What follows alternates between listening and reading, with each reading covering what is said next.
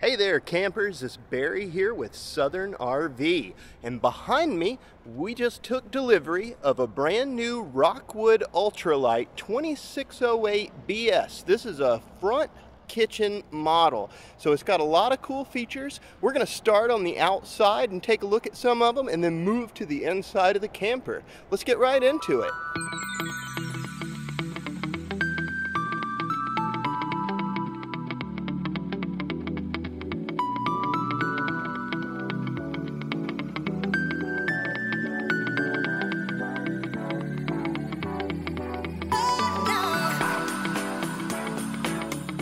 Alright, so when we first take a look at the outside of this camper, we notice that it's got this nice large awning that runs all the way across it. It's got two entry doors up front, and notice that both of our entry doors have solid step entry. So that's kind of a big deal. Most of the time you don't get two solid step entries. You get a standard fold out stair and a solid step on the main entry. This has a molded front cap with a rock guard down low, and notice that we've got an automotive grade windshield up here too. So that is going to peek into that front kitchen that we were talking about earlier. This unit does have a electric tongue jack, and it's set up to where it has this nice big battery box here. Now that battery box is capable of holding two batteries, not just one. We do have electric stabilization jacks. Those are run at the touch of a button. You'll find them right over the existing jacks. You can see it running there. It's kind of cool. I'll run it back down. There is some storage up front, and on the opposite side, because this is a front kitchen model, it doesn't pass all the way through.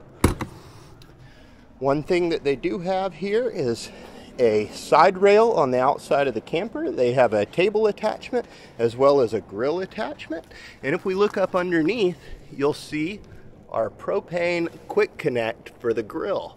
Notice that this is an enclosed underbelly, and it's running on torsion axles instead of leaf springs. That's going to provide a nice smooth ride. All of the windows on this unit are going to be frameless. That has a very good look to it. There's exterior speakers.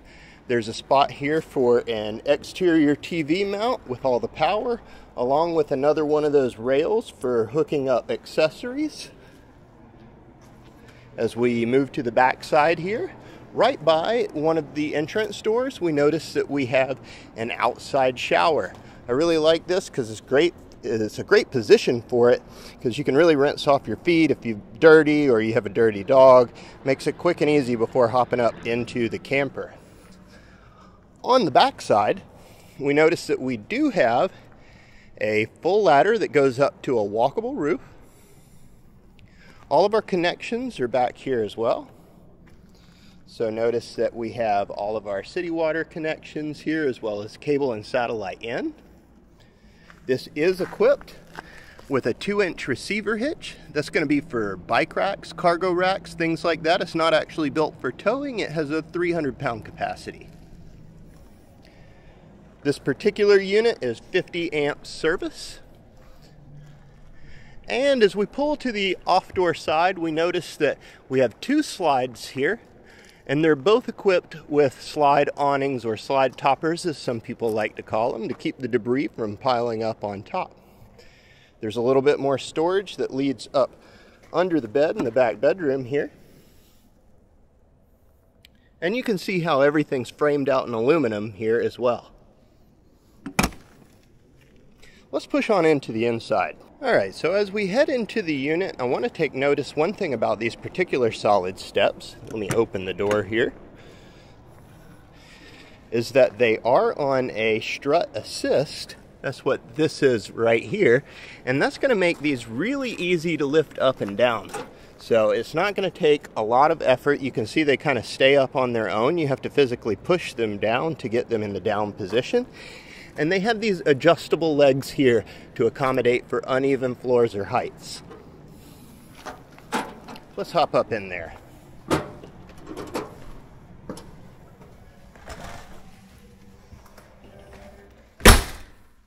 Okay, so the first thing we see as we come through the door is that we are inside the living room kitchen area. As I was saying outside, this is a front kitchen model. Just inside the door, we have this closet area here. This could double as a pantry or a coat closet. It just depends on how you want to use it. As you can see, we've got some coat rack style hangers there and some removable shelving. So the way that you configure it is up to you. Directly across from our TV, we have our recliner system.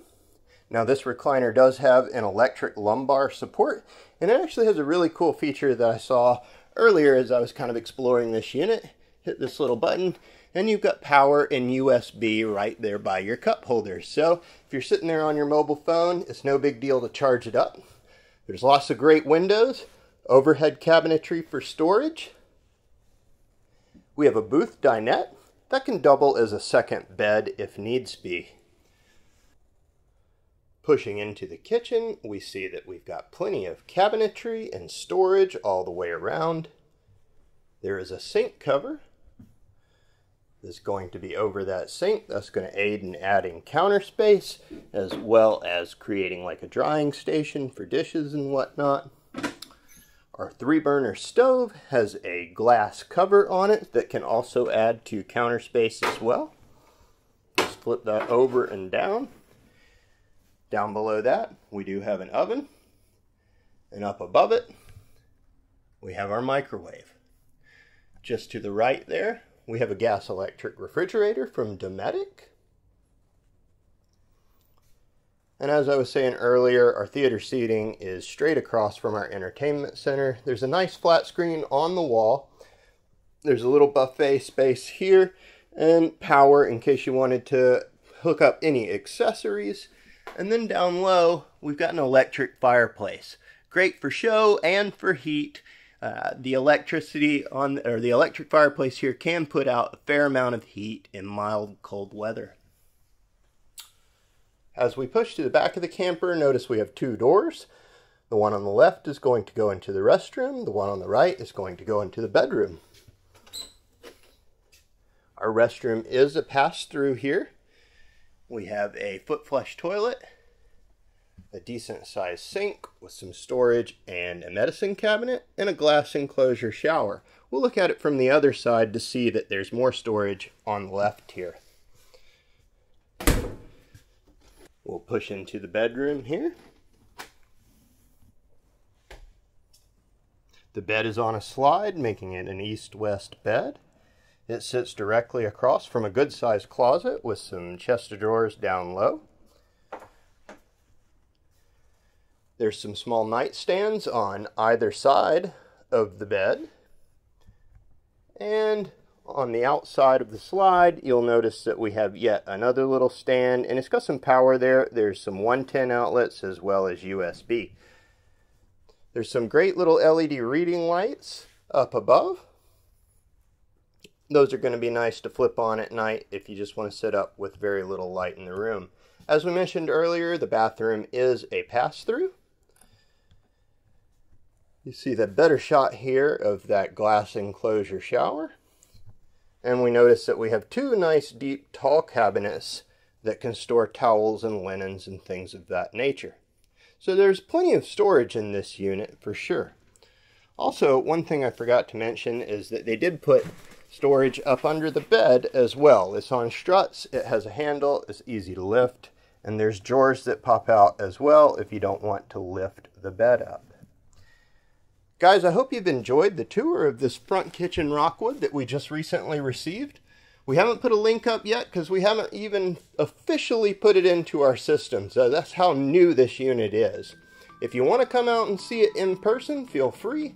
We are at 324 Industrial Blvd here in McDonough, Georgia, or you can visit us online at southernrv.com.